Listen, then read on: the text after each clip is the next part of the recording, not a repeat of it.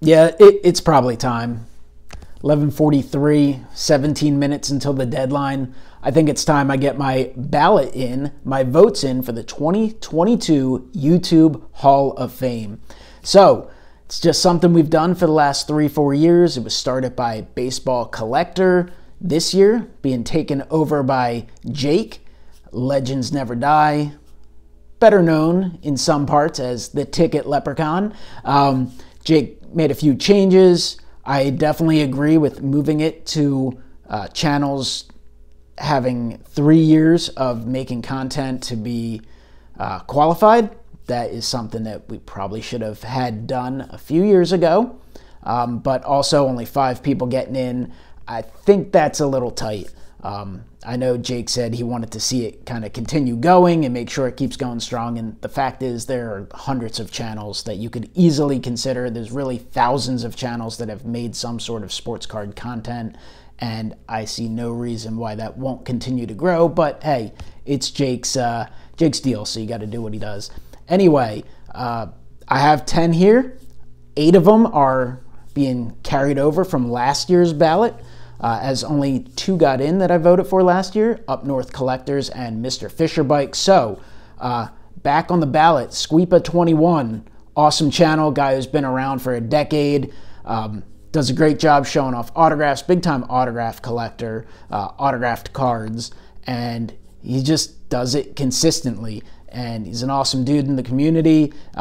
Definitely old school guy, and most of these people are going to be old school people. I mean, I didn't even look how long they made videos because I knew 3 years was not a problem. Typically, I've always voted for older channels, at least people who have been around for a couple years. I think the only person who I had ever voted for that was only around for like a year was Pepino Man a few years ago, and that's because his impact on the hobby, on the community, side of this hobby was just so strong that I couldn't deny that. So that's the way we're going to be rolling through some of these. TTM Autograph, TTM Troy, big time dude in the TTM community. Got to have him on the ballot once again. So Troy, hopefully you get some support here. Number 3, Maxa Jackson, T206 Collector, another guy who's just been churning out videos for years and years and years. Number 4, Dead Guy Cardboard. Incredible channel, just awesome videos. Definitely puts a lot of effort into them, a lot of thought. You can learn a ton, and you can learn a lot from all of these guys. And that's the thing. There are so many people in this community, so many people in the hobby that you can continue to learn from.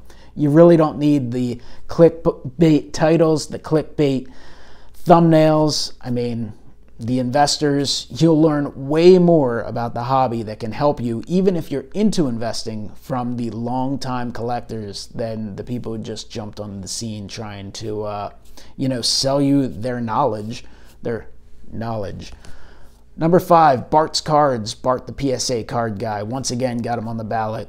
Consistent, incredible, been doing the grade it thing well before it was cool to do the grade it thing.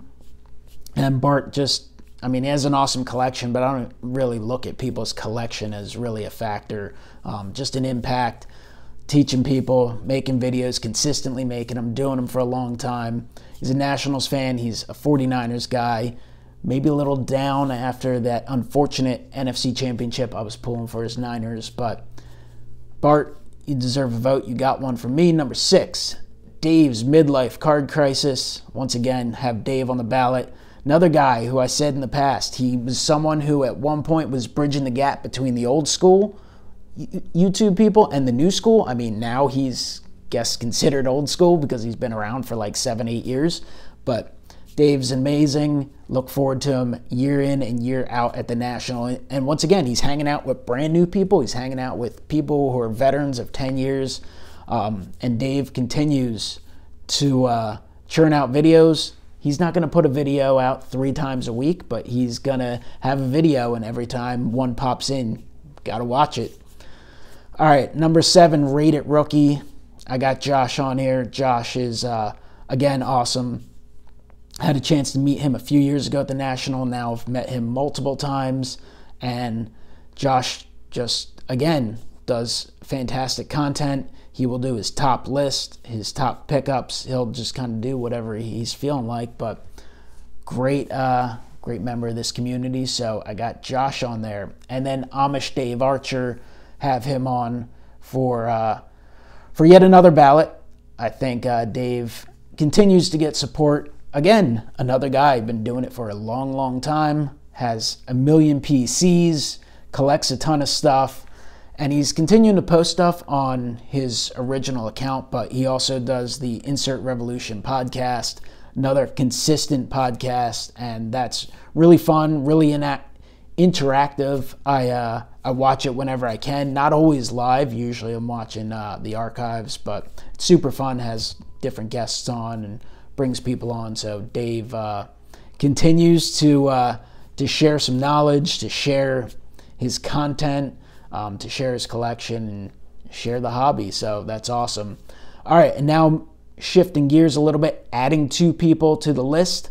So these are guys that I had previously voted for, but they were part of the good guy votes and the lifetime achievement votes. In the past, you would vote for a few people in those categories, but not anymore, 1 each. So I just bumped Caleb's TTMs and more, Caleb's cards, TTMs and more, onto my just regular Hall of Fame list. Caleb's been doing it for years, super generous, TTM guy. TTMs do not get much love in this community anymore.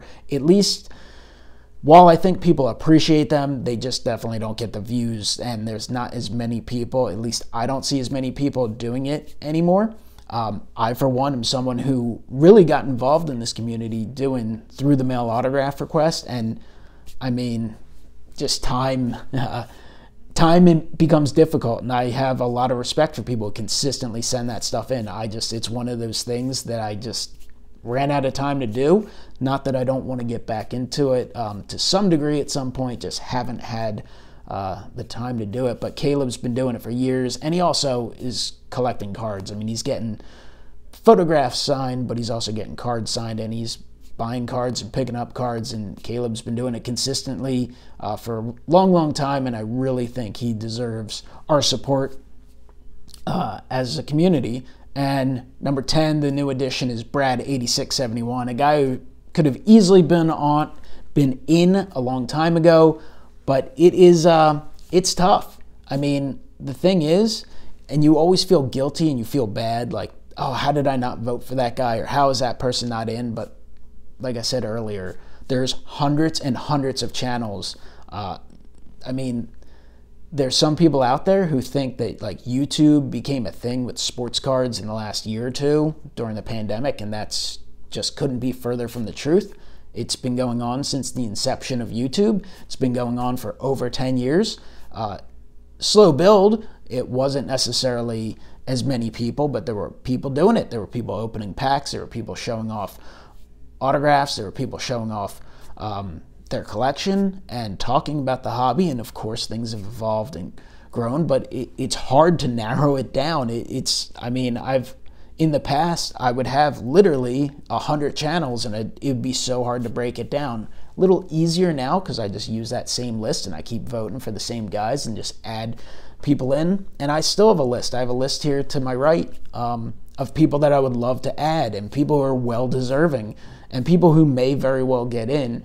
But they're just added there, and at some point when some of these guys I've voted for are elected, I'll be able to shift them onto my list if they aren't, and if they do get on, I'll be able to move some others. So those are my 10. The Joe Ryan 30, getting a vote for that. I'm going to go with the Autograph Network.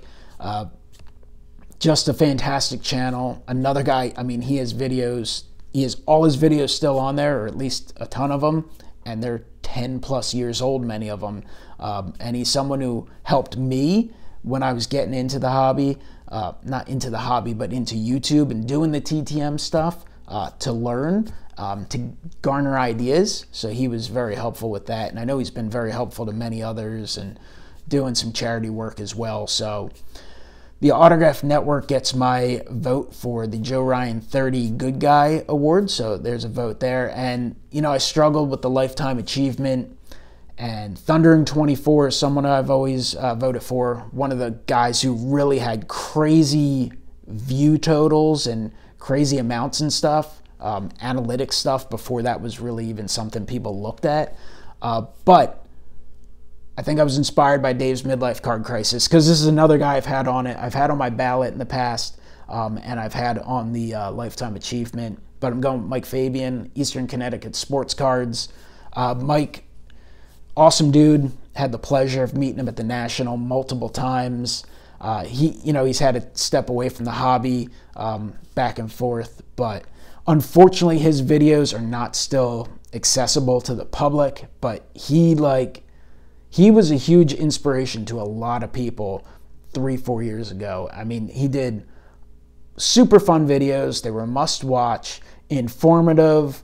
It was fun to watch him break packs and stuff. And he was a big deal. Like, if he was doing what he did at the rate he was garnering kind of support and people watching his videos in like today's YouTube, he would have been one of those guys who piled up like 5,000 subscribers in his first year. He was an awesome guy. So I'm going to give him my vote for the Lifetime Achievement Award, and that is it. I got to upload this thing. It's due in 5 minutes. Thanks for watching. Comment down below. Let me know what you think, and I guess we'll see who gets in sometime soon. Good luck, Jake. I know you have a lot of last-minute votes, but that's just the way we do it here. All right, see ya.